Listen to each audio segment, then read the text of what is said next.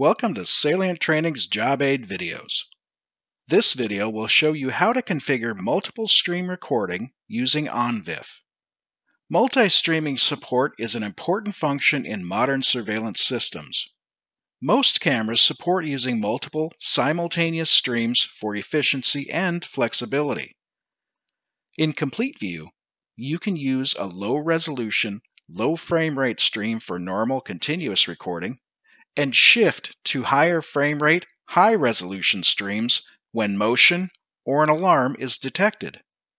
Multi-stream support helps save on storage space since you don't need to record high resolution, high frame rate video when nothing is happening, but you'll be recording that high quality video when something does. In Complete View, taking advantage of multi-stream recording can only be done using the ONVIF driver. So let's get started. Now there's 4 basic steps to setting up multi-stream recording with Complete View and ONVIF cameras. The first is to configure the different streaming profiles on your cameras. Next, you configure Complete View to record those separate streams. Then we assign that camera to a schedule that contains the type of recording we plan to multi-stream using any combination of continuous, motion, or alarm recording. And finally, we'll set up our camera events recording triggers. Let's move on with the first step and we'll set up an example recording profile. Alright, to configure your ONVIF profile, open up your camera configuration website and log into the camera. Now keep in mind that different manufacturers have different interfaces for camera configuration, so check the documentation for your camera for specific information on where and how to configure your video profiles.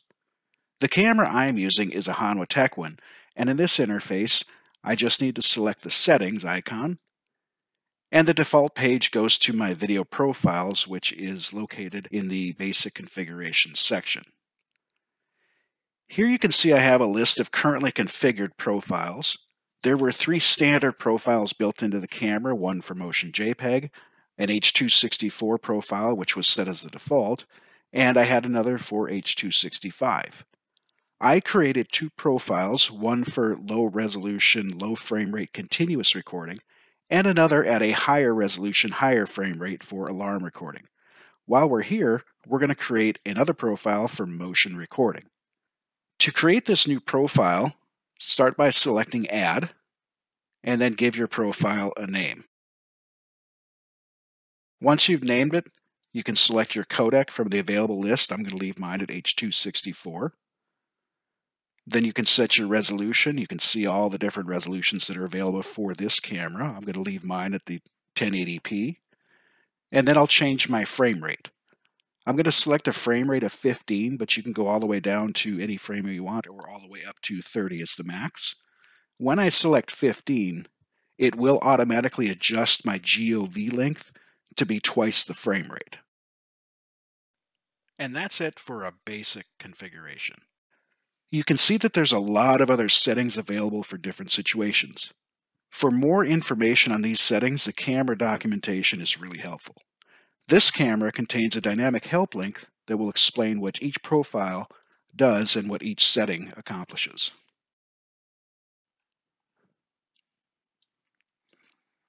Once you have everything configured for your profile on the camera, you can exit the browser, log into Complete View as an administrator, and there we'll set up the multi-stream recording, assign this camera to the correct schedule, and configure Complete View's response to the camera-generated events. Alright, once you've logged into Complete View, and before we start on the configuration changes, I want to take a look at the available schedules to make sure there's one created for recording continuous, motion, and alarm video. To do that, I'll select the Configure module, and under the Recording Server section in the navigation panel, I'll find my recording server, and I'm going to look for the Schedules section. When I expand the Schedules section, I'll see a list of all my available schedules. And here I'm going to give you a Salient Systems best practices tip. Whenever you create a schedule, Always name it according to the type of recording it does. This makes identifying schedules and making correct camera assignments easy and leaves out the guesswork of trying to figure out what Schedule 6, Schedule 7, Schedule 8, or Schedule 9 does. When I look at my list, I should know by the name of each schedule exactly what type of recording that schedule does. I have a schedule named CMA, which is my abbreviation for Continuous Motion and Alarm Recording. As indicated by the name, you can see that this schedule is configured for continuous motion and alarm recording types, Sunday through Saturday, 7 days a week, 365 days a year. Since we're configuring a camera for multiple streams using continuous motion alarm recording, this will be the schedule I will assign to my camera. So now that we've verified that we have the correct type of schedule available, let's move on to setting up our multi-stream camera configuration. First, select the camera from your camera list under the Recording Server section of the navigation pane. This will open up the individual camera tabs, and you want to make sure that you're on the Connect tab. Then verify that the camera you've selected is using an ONVIF driver, which is required for multi-stream recording. You can see the assigned driver in the camera information bar at the top of the window.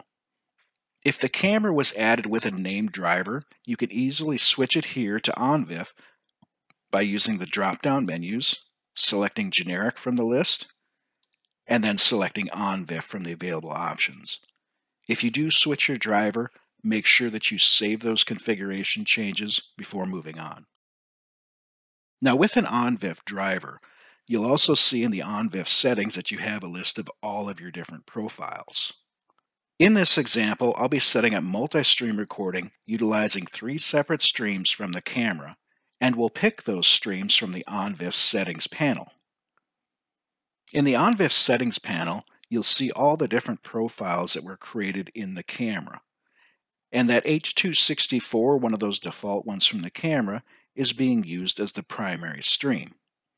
We're going to start our config by changing the primary stream from the default to our low resolution stream. To do this, find the Set As column and use the drop-down menu to change the current primary stream to None. Then locate your new stream. Again, I'm using the low resolution continuous stream at 3 frames per second, and I'm going to set that as my primary stream. Next, I need to set my secondary streams. Alright, I'm going to use the HR motion or high-res motion to be my first secondary profile. To change that, locate the media profile you want in the list, go over to the Set As column, use the drop-down, and we're going to switch that to secondary. Next, we're going to do the same thing using that high-res alarm stream that we created, and I'll set that to secondary as well. Now what you'll see in your list is that you have one primary stream, secondary stream, and another secondary stream. When this is complete, we're going to move on to configuring our recording types in the Media Properties panel. Now at the top right of the Media Properties panel, you'll see a drop-down that indicates the stream that you're currently adjusting. Right now we're on the primary, and you can see we have our secondary 1 and secondary 2 in the list as well. On the primary stream, that's our low-res continuous recording. So what we want to do on the recording types is deselect alarm and motion type recording, leave continuous selected. Then we're going to move up to the top into our drop-down, switch to the secondary stream, and set that one for motion recording. And then we're going to go to our second secondary stream and set that for alarm recording. Once we have our primary, secondary 1, and secondary 2 streams set for the correct recording type, we need to adjust our schedule to one that contains those 3 types of recording. We can do that right from the Connect panel, and up in the Camera ID bar here, we can go to the Schedule column use the drop-down, deselect the continuous motion schedule that it's assigned to, and we will assign this camera to the continuous motion and alarm recording schedule. Select Done, and then, as always, remember to save your configuration.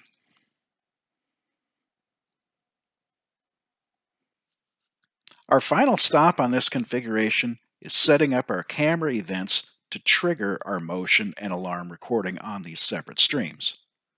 To do this, select the Events tab for the camera.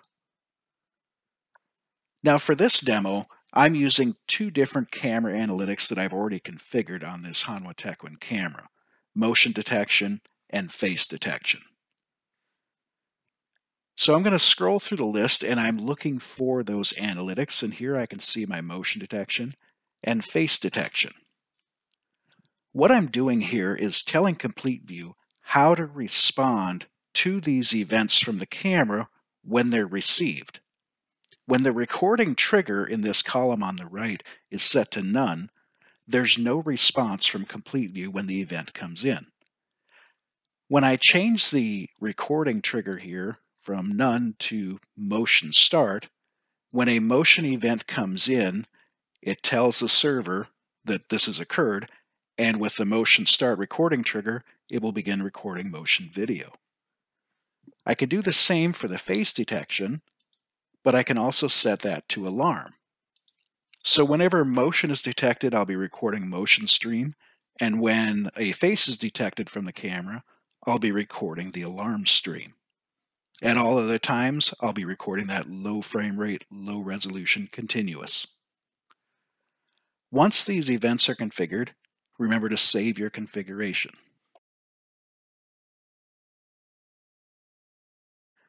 Now this video is using two specific examples of onboard camera analytics as the trigger for recording different streams. But there are multiple different ways that this can be accomplished.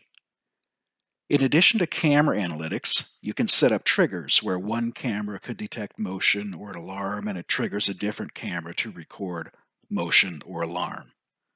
You can use events generated from an access control system to trigger recording. And when Complete View's integration with analytic software like IronYun's Video, you can trigger specific recording types on a wide array of different analytics. But that's the basics for configuring multi-stream recording on a single camera. If you found this video helpful, follow us for more job aid and user training videos. If you have an idea for a future video, let us know by sending an email to training@salientsys.com. Thanks for watching.